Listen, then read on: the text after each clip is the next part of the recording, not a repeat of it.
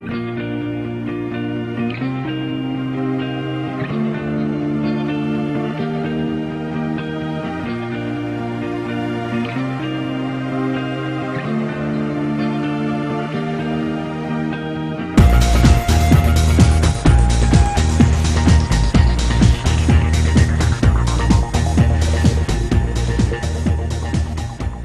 would like to give you an overview on the status that we obtain in the Nano-Tera project MIXSEL.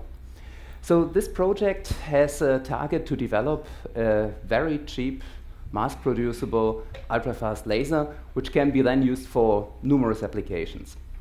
And it's a collaboration between the group of Ursula Keller at ETH Zurich, who is the PI, Ellie Capone's group at EPFL Lausanne, my group at the University of Neuchâtel, and Bernd Witzigmann's group, who previously was at ETH Zurich and who's now at the University of Kassel.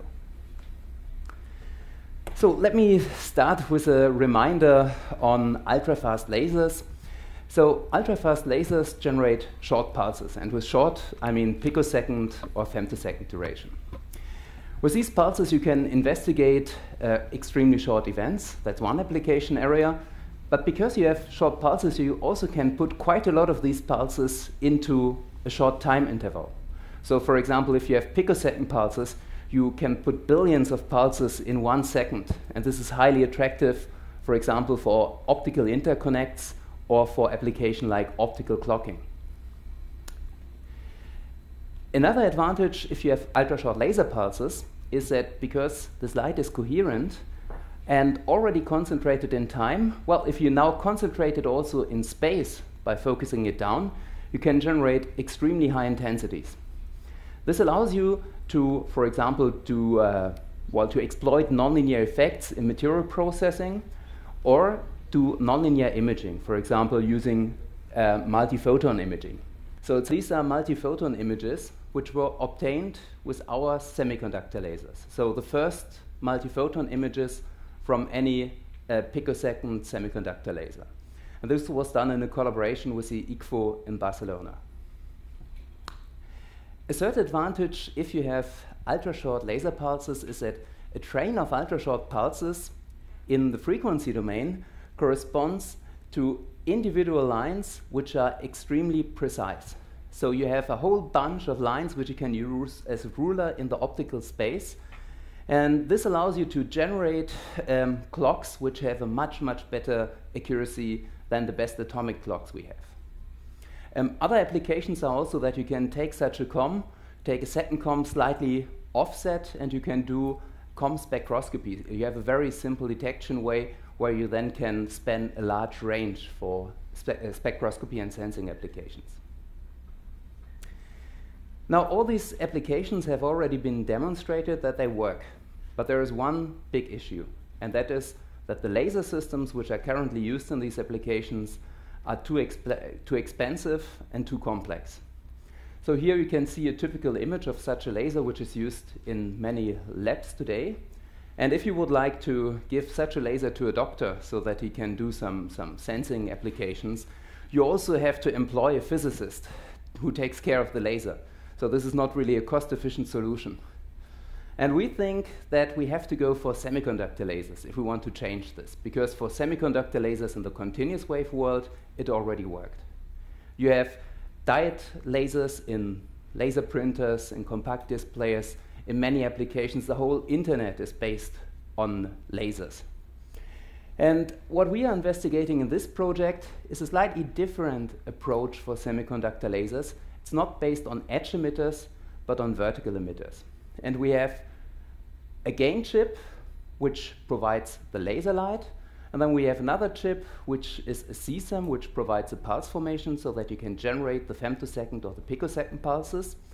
And in this project, we then also study the integration of both elements into a single structure, which in this way becomes extremely easy and simple to manufacture. So when we started the project, what we wanted to do was trying to improve it, trying to improve the output powers, the pulse durations, and also operate at different wavelengths. And in order to achieve such a performance, we had to understand and optimize the saturable absorbers. And in our consortium, we're really in an excellent position for this, because Professor Witzigmann is a specialist for the simulation of such semiconductor structures. And Eddie Capone's group and Ursula Keller's group are leading groups in the field of vertical emitters. And then what we also wanted to do is we wanted to try application studies to see if these lasers have the same advantages than the standard dye-pumped lasers. And so that's a role of my group in Neuchâtel. We wanted to see if we can use these lasers, for example, for metrology applications. So let me now focus on the state of art that we achieved today. So one key result that we obtained was that we could realize a wafer fusion process which substantially improved the performance, because we have now the flexibility to combine excellent semiconductor materials, for example, for the mirror structure, with other semiconductor materials just by wafer bonding, indium phosphide, for example, for the gain structures. And this allowed us to demonstrate unprecedented power levels in the 1.3 micron region from such optically pumped VCSELs. And this technology has been patented. So recently it was a granted patent. And we could also demonstrate mode locking of these structures. A second milestone result that we obtained in this project was a demonstration of high power levels in femtosecond pulses. So here in this diagram you can see the average power versus pulse duration for mode-locked VCSELs. Mode-locked VCSELs can generate very short pulses, so some groups in the UK and also in Germany have demonstrated that you even can go to 200 femtoseconds, or this starts at 10 milliwatts. If it would start at 1 milliwatt, would even have a dot at 100 femtoseconds, but then only at 3 milliwatts. And for many applications, this is not enough. Now, the problem was that at the typical power levels that you need for applications of hundreds of milliwatts, or let's say 100 milliwatts up to a watt, short pulses were not possible. And in this project, we could demonstrate that if we optimize the lateral absorber for fast recovery, and also if we control the dispersion, that we can realize a source where we have femtosecond operation, so 800 femtoseconds, here you can see the autocorrelation, and a watt power level. In this case, we're actually also using quantum dots not only in the CSEM, but also in the gain region. So this is a sketch of the cavity. Now, with a MIXSEL, the integrated version of such an ultrafast VCSEL, we could demonstrate in this project the highest average power from any ultrafast semiconductor laser. So this is the dot shown here, 6.4 watt at about 20 to 30 femtoseconds. So the power level is very impressive. So here in blue you can see the different MIXSEL results that we obtained in the project. But one problem that at the moment we are still facing with the MIXSEL results is we also would like to move them towards shorter pulses. It depends always on the application area. If you want to do telecommunication, such a duration is fine. But if you want to do, for example, biomedical imaging, you would prefer to have shorter pulse durations. In the project, we realized that the problem we were facing was that the quantum dot layer, which we used that absorber inside the MIXSEL structure, was annealed and showed a very slow recombination process. So in this diagram, you can see the saturation behavior versus time. And in the absorber that we're using in the MIXSEL, well, we reach a 50% recovery only after about 80 picoseconds. And this is why we could not generate femtoseconds with this structure. Here in red, you can see the quantum dot CSEM, which we're using in the 1 watt result. So it has a substantially faster recombination dynamics.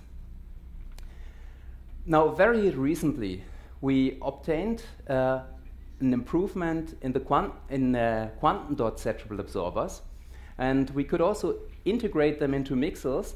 And as you can see, they have an even faster recombination time than the absorber that we are using in the 1 watt 800 femtosecond result. And this could be integrated into a MIXSEL structure. These are very first results. We did not optimize the structure at all for thermal properties. So it's on a thick gallium arsenide wafer, and the thermal conductivity is pretty low. However, we could already demonstrate that it works. Just with the first structure, we could obtain 4.8 picosecond pulses, so substantially shorter pulse durations. And the shorter pulse durations also enabled us to scale up the repetition rate. So here you can see a picture of a 20 gigahertz cavity. That's the output coupler, that's the gain chip, very close together. And so this technology works. Now in the next step, we have to optimize the dispersion and then also do the improvements in thermal properties. And then we think that we can also obtain watt-level powers in femtosecond pulses from MIXSELs. So thank you very much for your attention. I would quickly like to mention that we also have 5 posters. So if you have any further questions about the technical details, please come to our posters. Thank you very much.